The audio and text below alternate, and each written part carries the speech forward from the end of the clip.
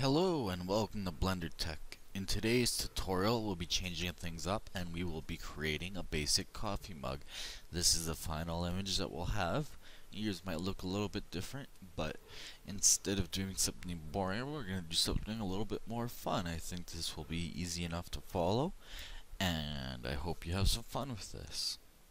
Hello Blender fans, it's early in the morning. I couldn't sleep because I was thinking about my tutorials and more that I could make.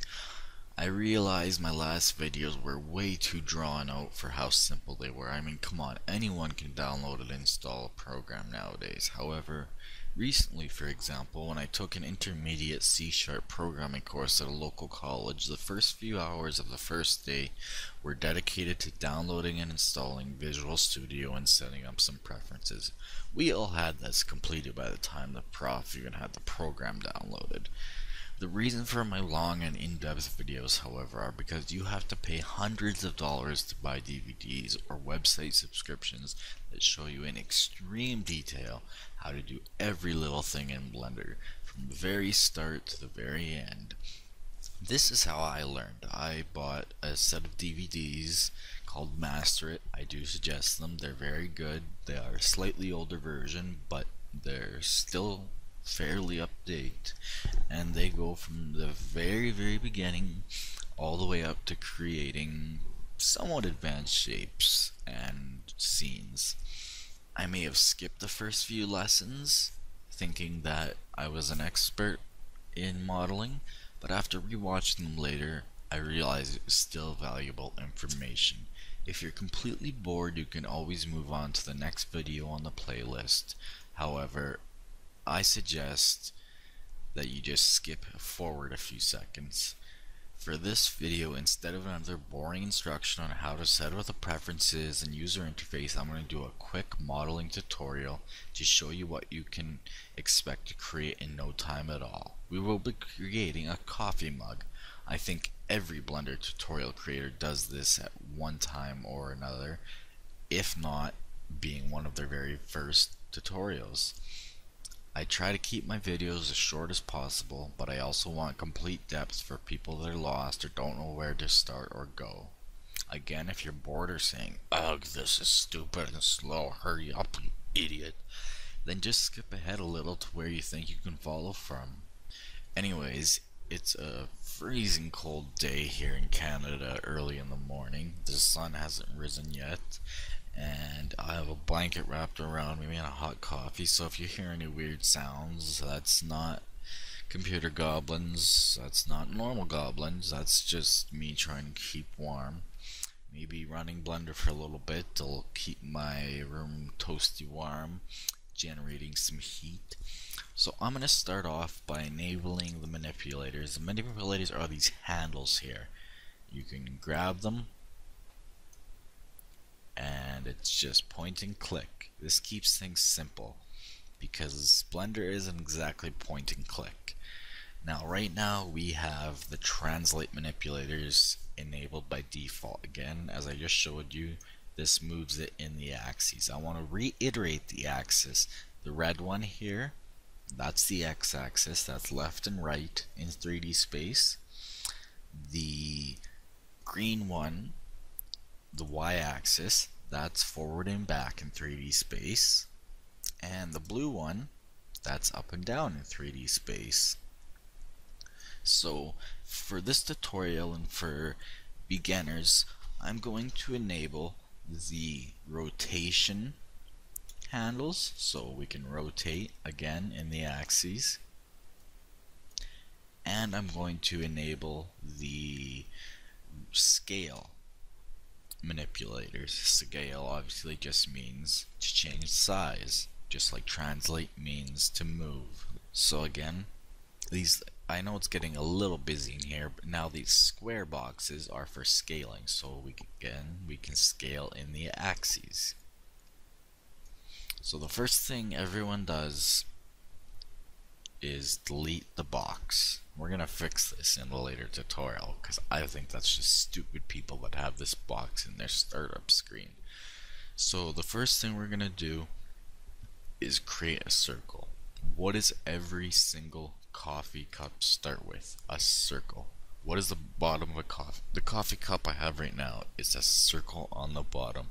You don't have a square coffee cup, or at least most people don't, I hope. That'd be an awfully weird cup to sip from. So we have a circle. That's going to be the bottom of our cup. We're going to move into object mode, or we are in object mode, and we're going to move into edit mode so that we can edit the shapes. So now you see we have our circle with all its vertices. We're going to hit the F button to fill, and that creates a face. So now we have a circle. This is going to be the bottom of our cup. So now we're going to press the extrude button, which is E. We're going to extrude up just a little bit. Now you may realize that it's extruding along the Z axis. This isn't exactly true. When you extrude an object, it extrudes along the face that you have selected. For example, if I selected this face and extruded it out, notice how it extrudes along that axis. If I pick this one, notice how it extrudes along this axis. Now to select things in Blender, you right click. So I right click, I press E to extrude, and I left click to confirm that. This may seem backwards and unintuitive, but in the end it actually is very intuitive and makes sense in Blender. So I suggest you don't change this, and we will not be changing this. It makes sense in the end. So let's go back to regular selection. So we have the top of our circle that we've just extruded. That's basically going to be the bottom lip of our cup. Let's extrude it again, or a lot further I suppose, and now let's use, actually let's not use the manipulators. Hit S to scale, that way it scales in all directions equally, and just give it a nice curve. Now we're gonna extrude it again, press E, click to confirm, and S to scale again, and just continue this curve. A little bit less, but we're moving towards the top. Extrude again, click to confirm, scale just a tiny bit, and then we're going to extrude to the very top. And that'll be the top of our mug. So we have, it almost looks like a beer mug actually, but it's going to be our coffee cup. This just came out of the top of my head. I suggest you start with a reference image. For example, something like this would have been more what I was looking for, but for the purposes of this tutorial, this will work. So now we're going to take the top face by going into face selection again. Now make sure that we have the face selected. And we're going to hit X. X is the delete button. Again, this may seem weird, but it makes sense in the end. And we're going to delete only the face. If you hit vertices, it's going to delete the entire top section. So we're going to delete only the face. So now we don't have a top to our cup. We have sides and a bottom, exactly as a cup should. Perfect. So let's give our cup some color. If you go over here to the properties panel, you see the camera, the pictures, the box, the link, the wrench, etc. And if you use your mouse wheel to scroll, you can see over here that I'm using my mouse wheel to scroll, or you can just resize the panel so you can see everything. Select the little circle near the end that says material. We're going to give it a material. A material is basically what is this object made of. So we're going to give it a new material, and you see here a nice preview that shows you what it would look like in a render. Now we're just going to give it a diffuse color. Basically what diffuse is you're diffusing a color into the material. What is the base material of this object? I think they should call it infuse maybe, but I'm sure there's a meaning behind diffuse. For example, if we wanted a lime green cup, we could do that. We now have a lime green cup, and you see in the preview what it would look like if it was a circle in a render. You can also choose cube, you can choose Suzanne the monkey, use hair, you can choose just a flat plane, but we're gonna choose circle because we have some curves. But my coffee cups aren't green, and if yours are, you need to invest in a dishwasher. Mine are either brown if they're wood, although not many people have wooden coffee cups. Most are either glass or porcelain. Mine are all porcelain, so I'm just going to choose a slight off-white, maybe a little bit brighter, something like that. You can see in the preview it's a off-white, what would they call that, eggshell? If you were at a paint store, some funny name. You can change the intensity from nothing all the way black to all the way, so anywhere in the top numbers, get it to a color you like, play around with it, you can't screw it up. We're going to be starting from the beginning and the end anyway. Alright, so now our cup looks like a cup. It has a nice color. Now, what else does a cup have? It has a handle. So we're going to go back into object mode. Actually, since we're pointing and clicking, we're gonna create a new circle. So we're gonna go add, we're gonna go to mesh, and we're gonna add a mesh circle. And now it created, you can see circle 001, so our second circle. Use the manipulator handles to move it over so that we can see it. You can see up here in what you might call the scene view, it's called the outliner. We have the circle. If you click on it, that is our cup. I'm going to rename it cup. This keeps things organized and it's a good habit to get into. The second circle, you can see it selected. I'm going to call this handle. This is kind of like layers in Photoshop or any other program that uses layers. It's not a true layer in Blender. These are the layers in Blender, but we'll get into that later. For now, these are render layers. You don't need to know that, but it's always good to keep things organized. I'm going to continually reiterate that along with axis and a few other things. So we're going to go back into edit mode so that we can edit our handle. And again, hit F to fill it, to make a face. Now, my handles aren't as big as the bottom of my cup. If they were, it'd be ridiculous. You couldn't hold on to it. That's just stupid. So we're gonna hit S to scale it down, or you can use the handles, but you might get a funny shape and it would make this much harder. Let's scale it down to a nice even number. You can see in the left hand corner it's scaling in all X, Y, and Z axis an even amount. Right now I'm at 2.3398. I want to scale it to about 0.3. So I'm just going to type in 0.3 and hit enter. So now we have this little tiny circle that's going to become our handle. Now we could start extruding this, but my handles don't go straight up like that. That would create a column. So what we're going to do is we're going to rotate this. So using the rotator handle, rotate it along the x-axis 90 degrees. You can see again in the corner that we've rotated it 91.96 degrees. Again, I'm just going to type in 90 for 90, not 80.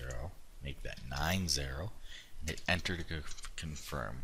Now we have a circle that is straight up and down, just like the start of a handle usually would be. Now use your translate manipulator handles to get it to where you want your handle to start.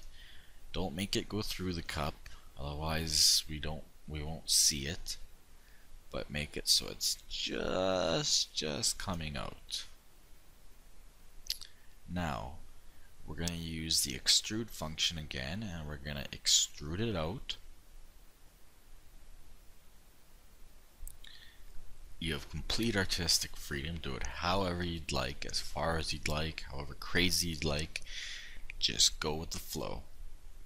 Now we're gonna extrude it just a little bit, and we're gonna rotate it with the handle again in the x-axis,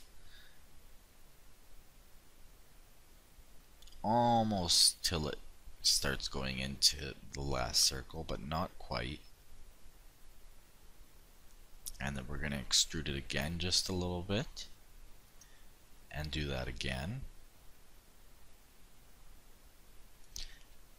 and keep following this until you have it back at 90 degrees in the x or the z axis, sorry, straight up and down.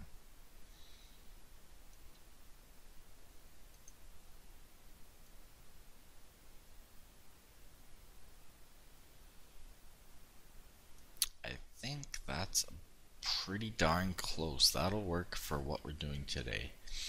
Now just extrude it straight up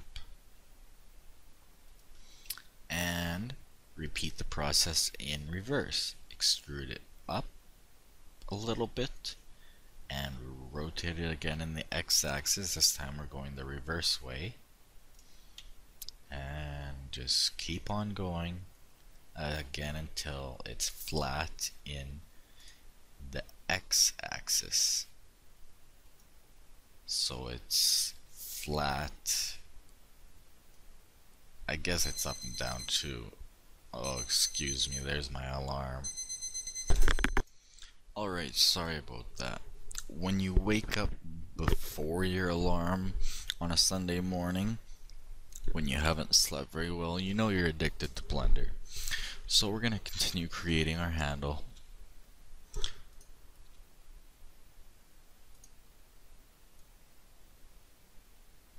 Almost there.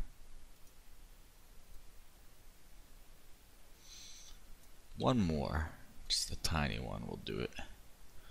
So now we're completely flat again. So now let's extrude all the way across to, again, just before it goes into the cup. So about right there. Okay, now our cup looks fine, but our handle looks stupid. Unless you want a multicolored cup, this isn't the way to go. So again, let's go into the materials tab and let's give it a new material. Now we can choose any color we want. Again, we could have a blue handle, we could have a pink handle, whatever. But we are going to choose what we already have, which was material 001. That is the cream color. This little menu here lets you select materials you've already created. See, I've now created a purple material, so that will always be there for use in later objects. This is handy in Blender, that way you don't have to repeat yourself and it saves time in your workflow. We'll get more into that later as well. So now we have a fully finished handle and a fully finished cup. Now the handle doesn't quite join the cup, so using your manipulator handles, drag it in the y-axis, that's left and right, drag it left so it goes into the cup. Now it's a little bit too far, it's sticking into the cup, but because of the shapes it's not going to be perfect. So we're not going to render it from this view, for example, because it would look stupid. So now you have a basic cup. Another quick thing you can do is turn on what's called smooth shading. So you can only do this in object mode. If I'm in edit mode, you have a bunch of tools and such, as the menu is called tools, but in object mode, our tools menu lets us do smooth shading. See how it becomes nice and smooth now? Whereas flat, you see all the edges and there's hard shadows. Smooth smoothens it out. We're gonna select our cup. We can right click on it, or we can just left click on it in the render layers, and let's smooth that out too. Now there you go, that is just a basic cup. This is just an example of very basic things you can create. This is probably the simplest object I've ever created, but this is just to give you an idea of where we will be getting to in the future. I hope you enjoyed this tutorial, and the next ones are probably going to be boring again, but again, watch them. They're good and full of information. I'm going to be very thorough, and you can always skip forward a bit. I do that a lot in YouTube videos. I do that a lot in tutorials and information guides, and even in courses I fall asleep for a little bit while I'm waiting for the next interesting part to come up when I know something already. So just to finalize this, let's render it. So to render it, you can go to render and render image. There's our cup. Now the camera is not quite pointed towards the cup, so we go to render and we go to show hide render view to hide it. Let's select our camera by right clicking on it, or again left clicking on it in the renders layer, and let's use our handles to move it up a little bit. We're just guessing here. There's a way to see what it sees, but I'll get to that later, or you can figure it out from the keys that it's showing. Now let's render it again. Render image. There you go, our basic cup. It's got shadow, it's doesn't have any depth, but the handle has depth. Either way, it is your first object, and it's just something to see for once. We actually did some modeling. Congratulations to myself. If you want to save this image, you go to image and save a copy or save as image. F3 is both their hotkeys, so it doesn't really matter. So I'm going to save it, and you can save it wherever you want. And you can save it in different formats. You can save it as a bunch of options. But either way, you can save it and you can show it to all your friends and family and say, I created that myself. I'm a CGI master, and pretty soon I'll be working for Industrial Light and Magic, and I'll be making CGI for the new Star Wars film. So thanks for watching, and please hit the subscribe and like button. If you didn't like the video, please let me know in the comments. It is no advantage to anybody if you just hit the dislike button without telling us why. And if you tell me why, I can make improvements to the future videos, and they will just get better and better. Again, hit the subscribe button so that you see all the new videos in the future. And that's all for now. Thanks for watching.